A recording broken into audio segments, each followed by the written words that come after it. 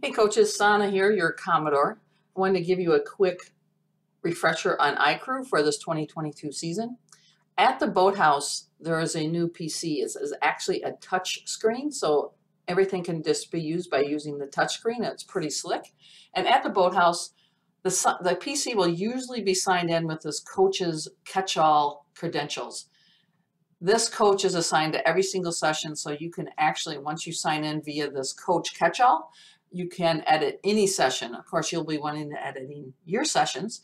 When you're at home or on your phone or in your own PC, please use your own credentials. You can also sign in at the boathouse with your own credentials. That works well.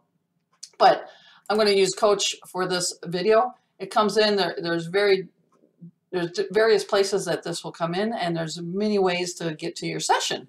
You could go to, if you're looking at the session for today, you could go to today and just click on your session. You could go back to your home. You could go to your team. And let's say I'm Patty. I go to regional. I'll look at my sessions. I see I have a session today. I'm just going to edit that one. So a couple things. If you have to cancel the session for any reasons, two things.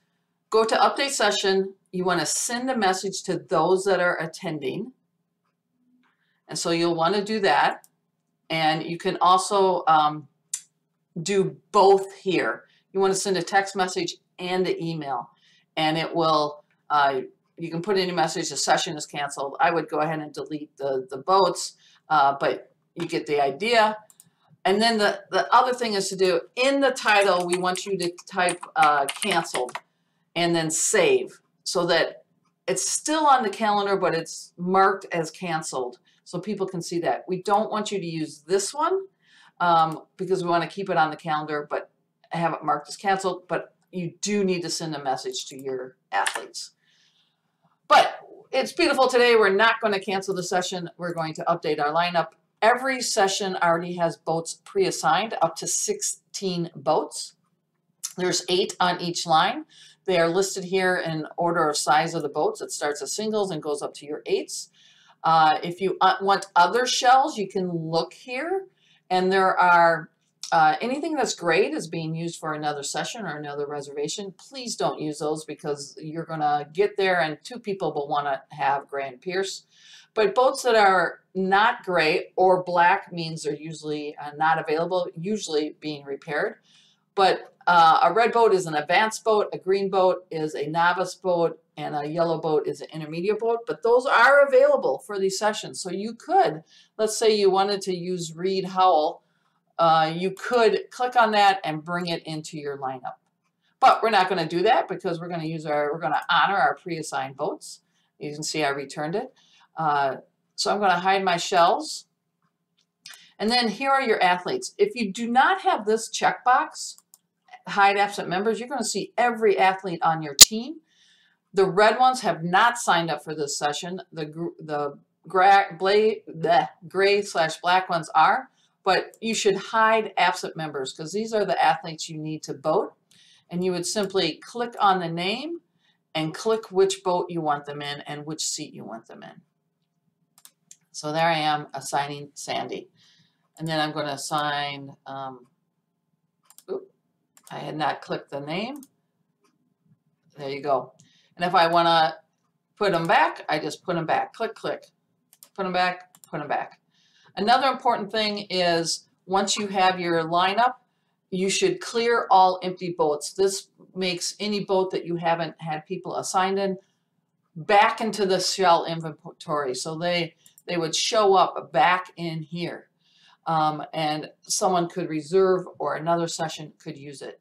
If you do that and want to bring a couple of boats over just for, flexibility, because there might be someone missing, go ahead and do that and look over here and bring a boat back if you need to. That is perfectly fine. So that's about it for lineups. If you have a great big session, you need more than 16 boats. Boy, I really don't think you'd need more than 16 boats, but you can add a third line. You actually have to go to update session and there's a toggle there to add a third line. So hopefully you won't need more than 16 boats for your one session, but you never know. The other thing is there's a new thing called launch assignments. We do want to start using this.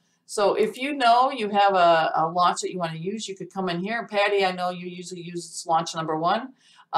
We have the bows now spray painted different colors. So Patty, you're going to go ahead and sign yourself to the green number 1 launch, and you want to assign launch.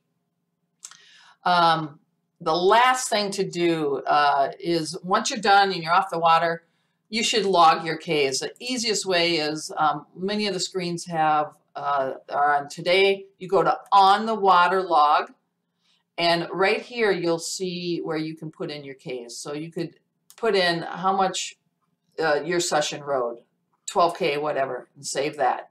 If you want to put a note, you could do that as well.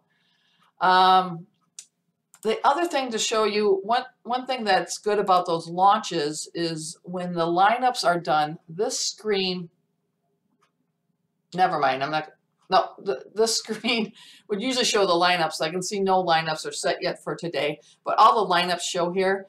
And it also shows the launch assignments right here. So your team will know what launch to set up for Patty. So that's kind of cool too. So that's about it. Sorry to ramble a little bit. If you have any questions, please get a hold of me, Commodore@minneapolisrowing.com. Happy to take your suggestions or try to answer your questions. Thanks.